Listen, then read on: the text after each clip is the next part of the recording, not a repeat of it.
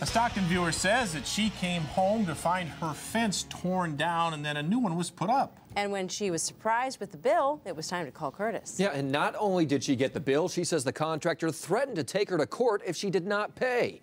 Can he do that? Check out the nice new fence in the backside of Tammy Singh's yard. I don't feel that I should have to pay him. The thing is, she never asked for it. Yet the contractor who built the fence said she has to pay for part of it. I was angry and upset, and I felt like he was taking advantage of me. It all started when Tammy found a business card from Smalley Development on her door. It said, "Please call. We are remodeling house next door," which was vacant. And I thought, oh, that's strange, because they had never said anything to me, and they had been here for probably 2 weeks before that. She says she called twice and left messages. The next day at work, she got a strange call from her mom. She goes, "When you went to work today, did you have a fence?" And I said, "Well, yeah." She goes, "Well, you don't have a fence now." I said, "What are you talking about?" Her old fence, seen here, torn down. That ivy that used to cover it, sheared off. Fuming, she called the number on the card again. I said, "I'd like to know why you stole my fence." The contractor, Don Smalley, who's also a chiropractor, said the fence was a wreck. He was going to replace it, and she had to chip in. He goes, "Well, according to the good neighbor law, you're required to pay me for half of the fence." What good neighbor law? Tammy called the city of Stockton and was told there is no such law.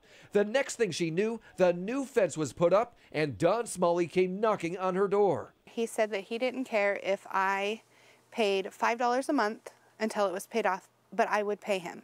Then she says he handed her this invoice, asking for $270 for materials, or he'd take her to small claims court for half the total cost of the fence, $720. She had no expectation of any work being done. Venus Strongberg with the Contractor State License Board says if Tammy never agreed to the work, she's off the hook. She does not have any liability because she did not sign a contract. We called Don Smalley. He told us he thought his workers asked Tammy about replacing the fence, and he assumed there was a good neighbor law. He claims he told Tammy if no good neighbor law exists, then she got a free fence. Hopefully, it will send a message to everyone else that's out there and contractors out there that not to take advantage of people. So Tammy doesn't have to pay for that fence. She says her old fence was in just fine shape. We found out this guy helps flip homes for investors, and that's what they were doing here. If you ever have to replace a fence, get an agreement with your neighbors in writing who pays what, so there are no questions later. And if you have a consumer problem you can't resolve, maybe we can. Call the hotline Monday through Friday, or you could always go to our website, cbssacramento.com, and click on Contact Kurtis.